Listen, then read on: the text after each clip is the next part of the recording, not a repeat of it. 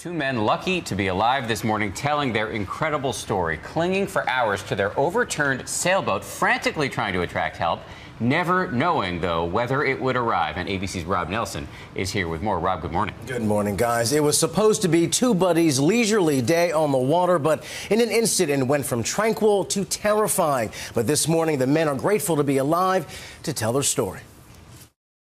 Two New Hampshire men are waking up this morning back on dry land and lucky to be alive. They were very cold. They were very thankful that we found them and that we took them in. George Reynolds and Fred Schaefer were enjoying some leisure time in George's 25-foot catamaran in Salem Sound outside of Boston on Friday when somehow the boat capsized. What then unfolded was a brutal lesson in survival and safety. The men had no distress equipment or even communication devices, and their one life jacket floated away. We knew it was be a long night, and we knew our best chance was to stay with the boat and that, not to panic.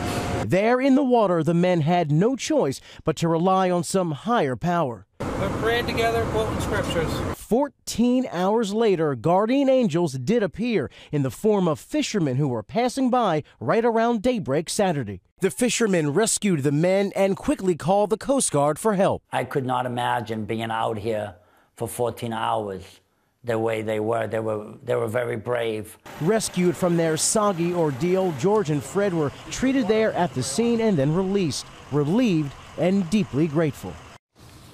The Coast Guard eventually took the two men back to land. Guys, officials say this story is a reminder to everyone on the water to always wear your life jacket and, of course, to have emergency equipment on board. It's nice to have faith. A radio is equally as nice sometimes. Yes, absolutely. Yeah. Luck in this case was also instrumental. Absolutely. Thank you, Rob.